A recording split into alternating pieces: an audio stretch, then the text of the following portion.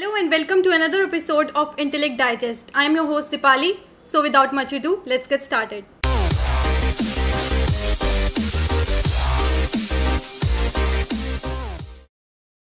In this video, I will tell you 6 reasons why you should not buy the Moto G4 smartphone. First reason is that it lacks IPX7 rating, which is disappointing considering that its predecessors came with this feature. Instead, the Moto G4 comes with nano coating for protection against water spillage.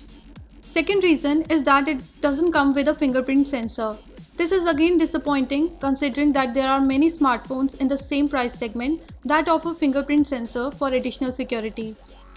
Third reason is that it comes with gyroscope and proximity ambient light sensors but lacks magnetic field sensor, which means that applications such as maps would not be able to know your compass orientation unless the cellular data is on. Fourth reason is that it doesn't support NFC or near field communication. Next reason is that although it handles light to moderate gaming with ease, but if you are a heavy gamer, then you may face some heating issues. After extended usage, it gets heated up, causing a slight discomfort. Next reason is that it is a bit overpriced. The Moto G4 is priced at Rs 12,499, which seems expensive for the specifications that it offers. There are many smartphones available in the market that offer similar or better specs at lower price.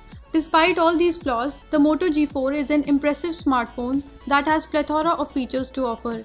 We have done a separate video on why you should buy this phone, and links for the same are provided in the description section as well as on your screens. If you want to buy one for yourself, then we are leaving direct links in the description section below. If you enjoyed watching this video, then please leave a thumbs up by pressing the like button. For more such videos from Intellect Digest, make sure you hit the red subscribe button. This is your host Dipali signing off. Thanks for watching and have a great day.